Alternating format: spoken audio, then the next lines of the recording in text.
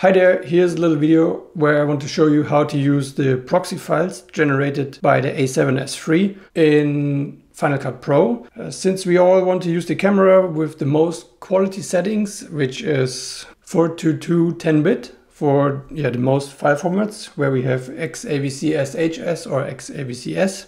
And most of our computers are struggling with this. So since we wait for the new Apple machines with the M1 processor, we have to find a way how to use these high quality files from the camera. And I think most of you guys have the same computers like me. So my computer is a 2018 MacBook Pro with a Core i9 and 32 gigs of RAM. The older graphics card, which is really having some troubles on the 422 10-bit videos generated by the A7 S3.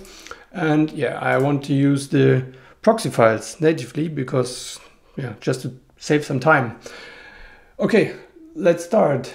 For convenience, I want to copy all the files from my SD card to a folder on my desktop, which is the A7 S3 test folder located on my desktop. I will go to my SD card, go to M4 root, clip and select 3 of my test clips. So these two here, this one and this one, are files with 50 FPS, and this one is a 100 FPS file, just for comparison how long it takes to create a proxy file with this, because the camera cannot create proxy files on 100 or 120 FPS. So let's select all of them and copy them to our hard drive. Let's also copy the proxies generated by the camera. You can find this in sub. As already said, there are only 2 of them because the 100 FPS file doesn't have proxy generated by camera. Now let's go to, first go to the Catalyst browse, where you can see that this is the XAVC or H265, or as the camera says, XAVC HS file with 422 10-bit in 4K 50 FPS. Don't mind this, I did not register my camera yet, so just want to show you the data of the files in the inspector of Catalyst browse. You can see the 100 FPS file, 42 10-bit, and here we have the XAVC S, which is I think a H264 file, also in 422 10-bit 4K 50 FPS. Alright, here we go. Let's jump to Final Cut and import our media. I'm already in the A7 S3 test folder where I copied my files, and import them. So now we have them in the project. As you can see, there's the file stuttering around. When I press play, it will play, but it's stuttering. And here you can see the 100 FPS file. It's also have the little slow motion tag on it. Also the other file, which is the XAVC S file, stuttering like hell, not usable.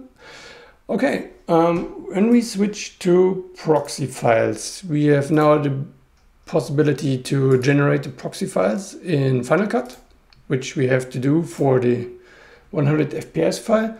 But we can also go we have to select the media bundle first. So let's go to reconnect our proxy files.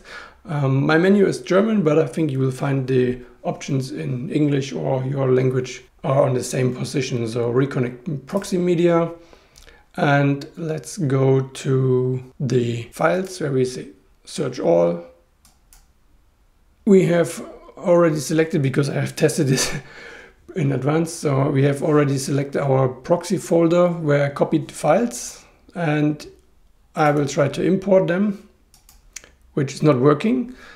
The reason is the files are named differently. So they have an addition to the file name, which is S3, and we can rename them in macOS. We can bulk rename them in macOS, where we go to rename the file, where we have to select both of them, rename the file, and say text replace. And I said replace the text so3.mp4 by only .mp4. Here we go. And now these files, which are the proxy files, are exactly renamed like the original files from the camera. Okay, let's go back to Final Cut and search again.